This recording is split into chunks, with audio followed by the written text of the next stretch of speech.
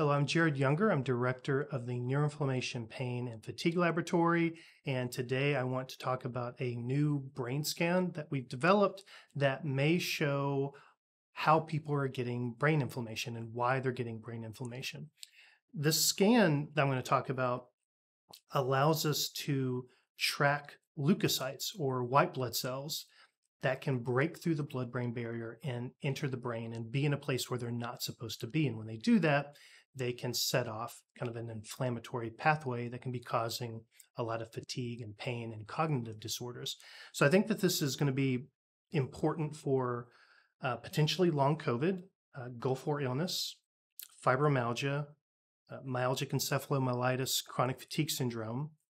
And it's also going to be very important for neurodegenerative disorders like multiple sclerosis and Alzheimer's and Parkinson's. So I want to give you the general story behind this new scan, like why we developed it, what I'm hoping to see. I'll tell you how it works. I'll show you some preliminary results. So I've got a few images to share with you, and I'll update you on the timeline as of right now.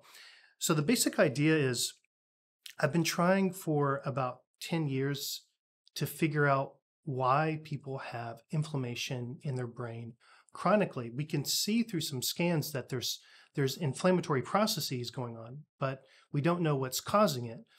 One hypothesis I've had for quite a while is that immune cells from the body have infiltrated the brain and they're operating in an environment where they're not trained to be. So I'm sure most of you know, we have a blood-brain barrier. You know, in our body, our blood vessels are made up primarily of endothelial cells. And that allows things to go through the blood vessels, but also interact with the tissue as well. So things can leave the blood vessels in the body. When those vessels reach the brain, things change a bit. You still have endothelial cells forming the blood vessels, but you have extra layers which we call the blood-brain barrier. And these are designed to keep things in the vessels and not leak out into the brain. And so they're basically designed to keep things that are too dangerous for the brain, because the brain is a very, very tightly controlled system, keep that out of the brain and allow them to interact more with the body than in the brain.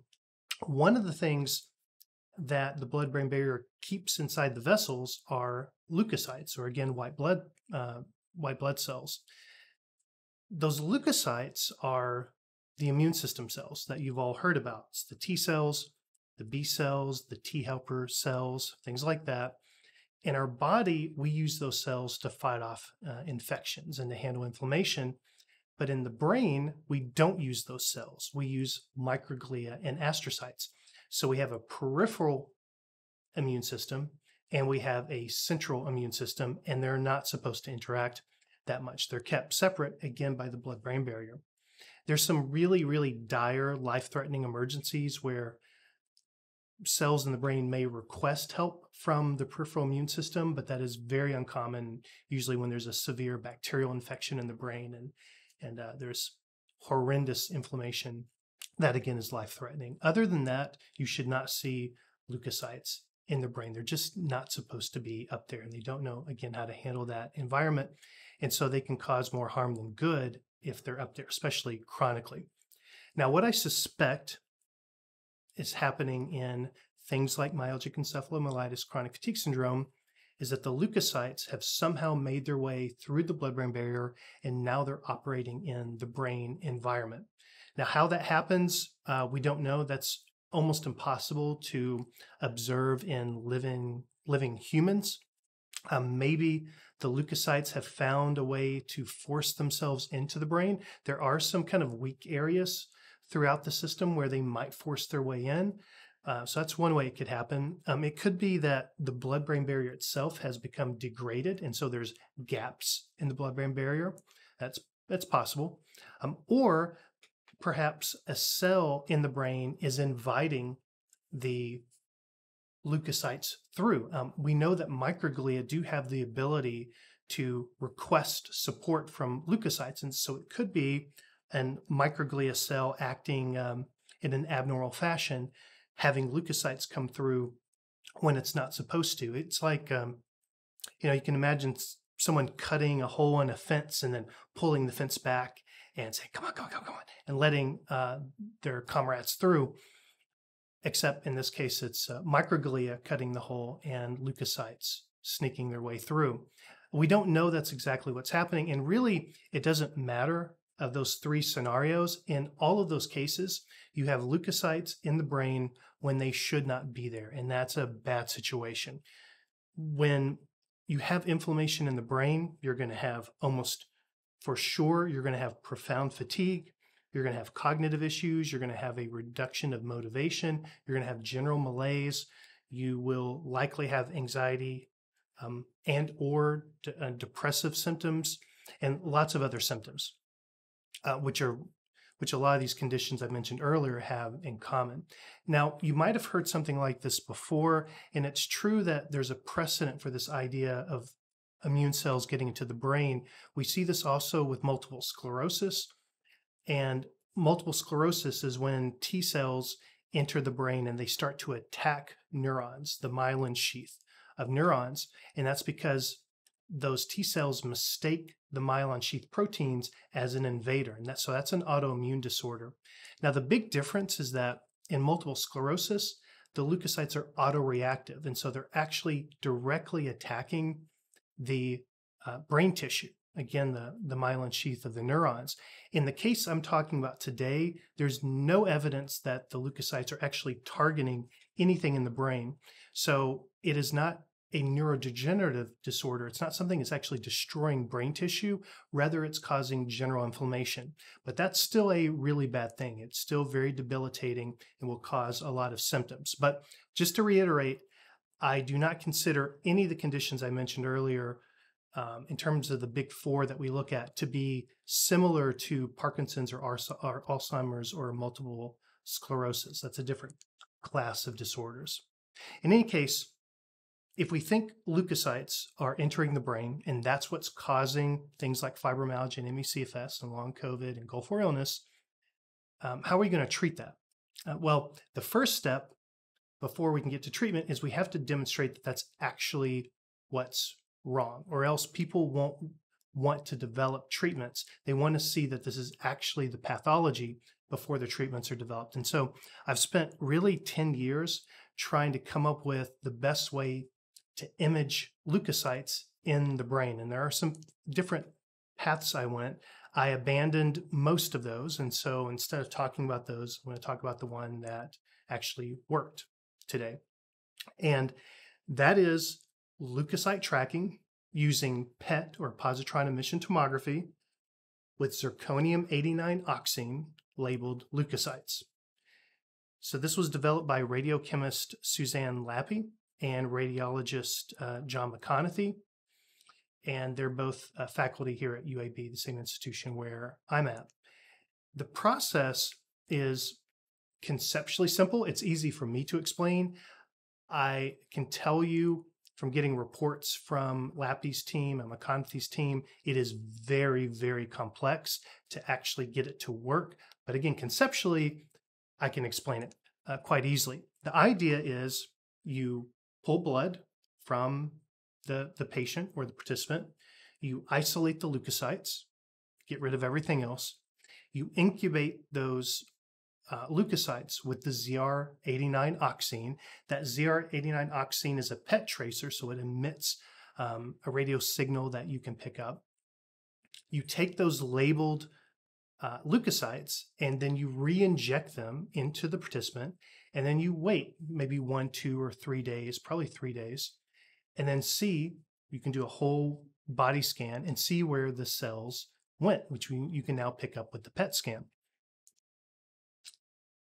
If we find any of the labeled leukocytes in the brain, that means they infiltrated the brain. So again, I think it's a very straightforward way to see the pathology. It's very easy to interpret.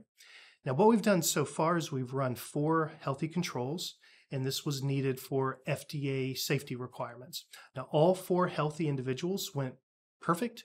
The leukocytes went exactly to the places where we expected them to go to. They behave normally. That was a big question. We didn't know once they were incubated with this PET tracer, would they act abnormally? Would they die?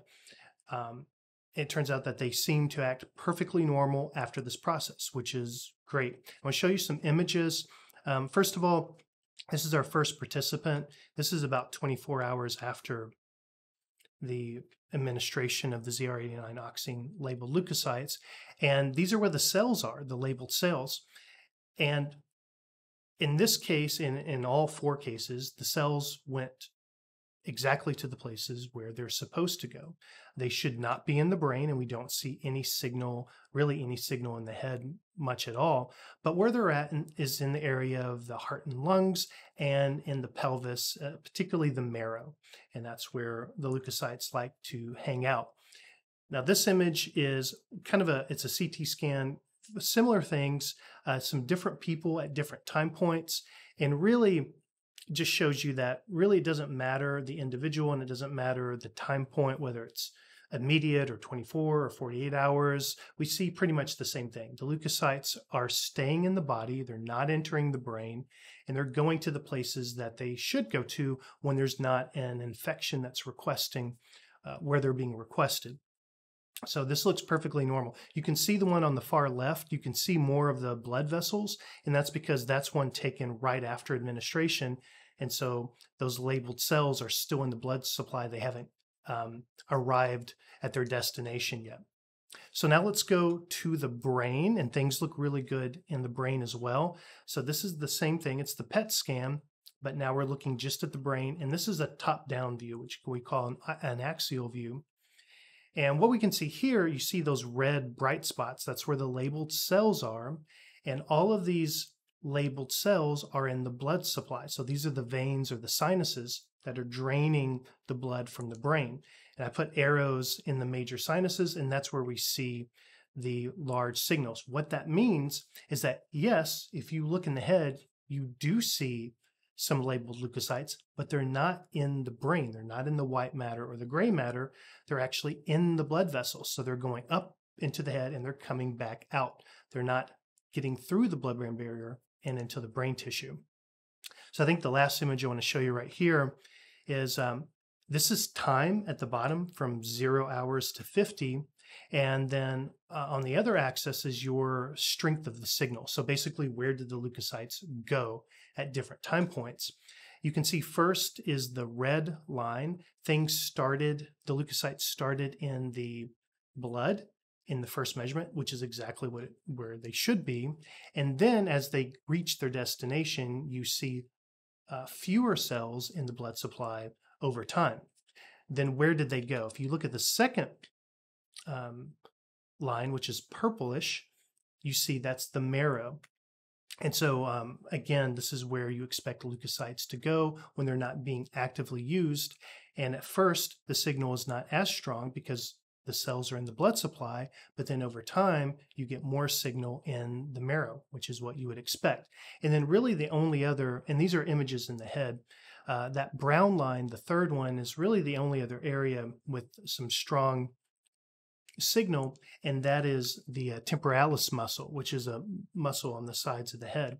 And so basically, we're seeing leukocytes in different aspects of the head, but not in the brain. So we know that this works.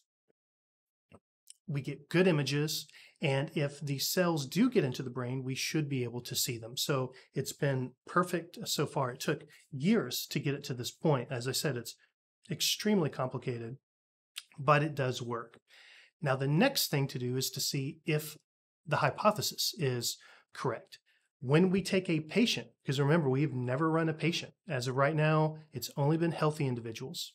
If we put a patient in, do we see leukocytes in the brain? It's really going to come down to that. We're going to run that person, and I'm going to be looking at those images as soon as I can that Jonathan McConaughey will prepare and analyze, and we'll just have our fingers crossed, just seeing what happens. Are the leukocytes in the brain or not? That's going to be the big question. Now, if we do not see leukocytes in the brain, it's back to the drawing board. Okay, then if that's not it, then what's causing the inflammation? If we do see leukocytes in the brain, our first participant is going to be an ME/CFS participant. If we see the leukocytes in the brain, it's going to be huge for the field, really, without exaggeration, because that will point very strongly to particular treatments that have not been tried, but could be tried in ME/CFS. And this would give strong arguments for testing certain pharmaceuticals that could stop this process and keep those leukocytes from reaching the brain.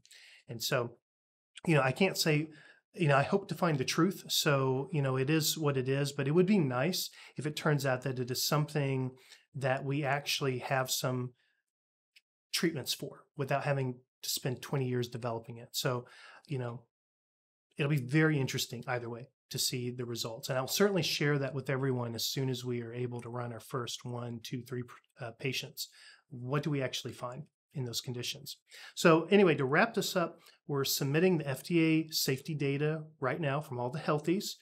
I plan to run the first participant within 2 months. That's my plan. A lot of times the plans don't work, but that is a reasonable time frame to run a person.